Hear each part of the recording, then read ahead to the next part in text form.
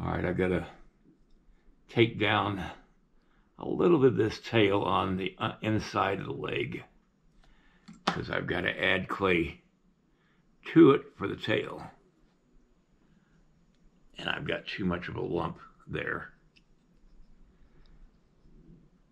So it's going to be the tail today. And we'll see how far I can get. I'm running out of things to do on this thing, this piece, and which means I'm getting close to being done. And that's the good news. All right, be right back. Time to play with some clay.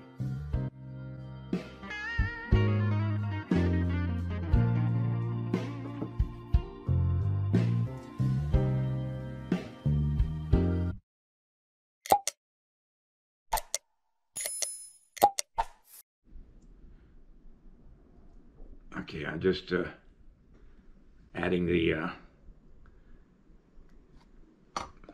fur to the tail.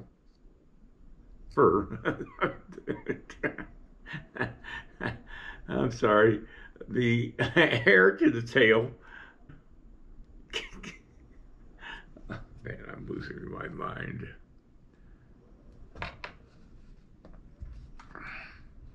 It's really hard for you to see what I'm doing because it's in an odd place. And, well, I could do that. All right, don't let it be said that I don't try every angle I can. This is the view from the ground camera. I literally laid my camera on the ground below the tail and to show you what I'm doing.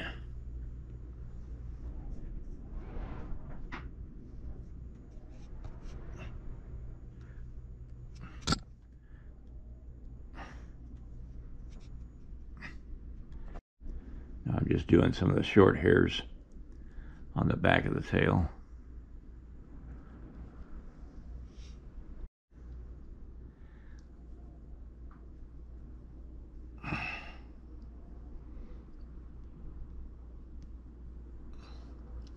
Now I got to be very careful not to have any deep gaps in the hair, because if I do, it's going to be hard to make a mold of it. It won't be hard to make a mold of the latex rubber mold part. What'll be hard is when they make a ceramic mold of the wax that they pull from the rubber mold. If they're deep cuts, it's hard to get that ceramic mold out of the deep cuts. And they have to have that clean when they pour the bronze, after they pour the bronze, so that that mold doesn't show up. Because if you can't get all the mold out of the or ceramic mold out of the bronze or off the bronze, that ceramic mold shows up as a white area because the patina does not take on that material. So it's complicated, but after you've cast a few bronzes, you start realizing what you have to do to have a good mold and a good casting, and how you can help the foundry to reduce the time it takes to work on a bronze. That's what costs, is the time to clean the bronze after it's cast.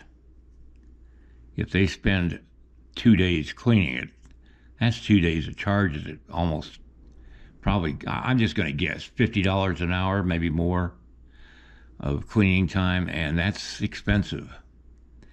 And that also increases the selling price of your bronze. So you have to do everything you can to try to make the bronze a little more reasonably priced. Now, this is not going to be a cheap bronze to cast, no matter what I do, because it's just the nature of the bronze itself the forelegs of the horse, all that has to be molded and cast. And it gets expensive when you do a horse and a person on it, let alone all the detail that I put into this thing. Okay, I got the tail just about done. And boy, you really have to be careful not to get carried away with that. And I think I might be right on the borderline of being too much. So I'm going to call it quits right there.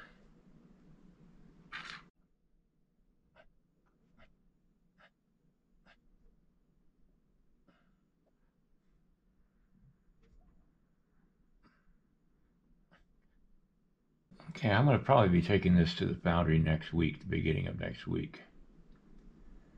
So,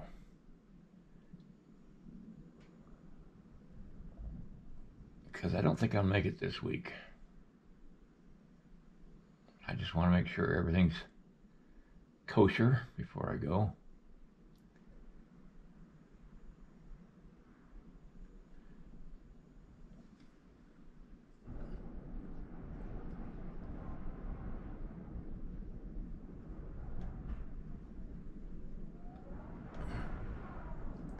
I'm using the smooth side of the loop. What I'm trying to do is just smooth those areas where my fingernails hit it.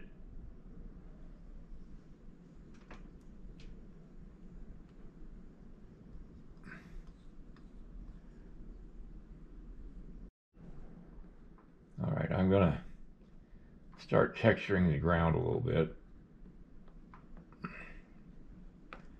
It's got holes in it too.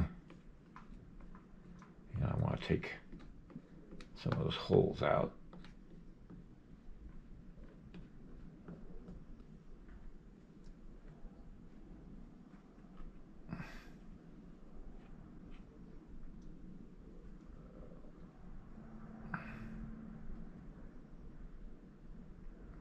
I'll come back when I get a little bit further along with this.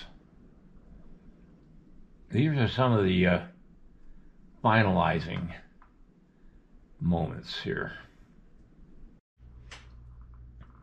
All right, I got to balance out the base a little bit. I got a few rocks over here, but not a rock at all over here, so I've got to rock this place. But I'm being careful not to overdo it.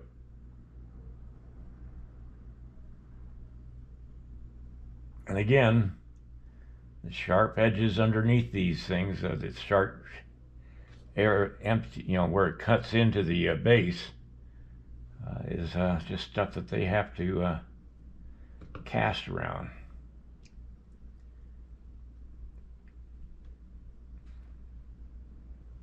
It ain't easy, but it ain't hard to make rocks. You just try to make them the way you remember rocks looking like. There's no set design to them. Maybe one more here. There we go. That's enough.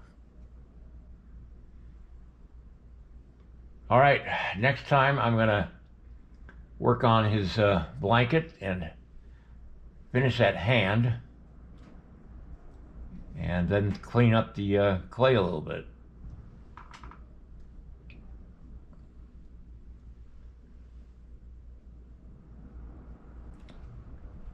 All right, have a good night. See you next time. Good night.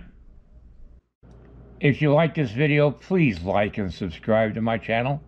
It really would help me. Also, check out the link below this video. It will take you to a review of my 9 instructional videos that could be very helpful to you if you're thinking of sculpting. Good night, everybody.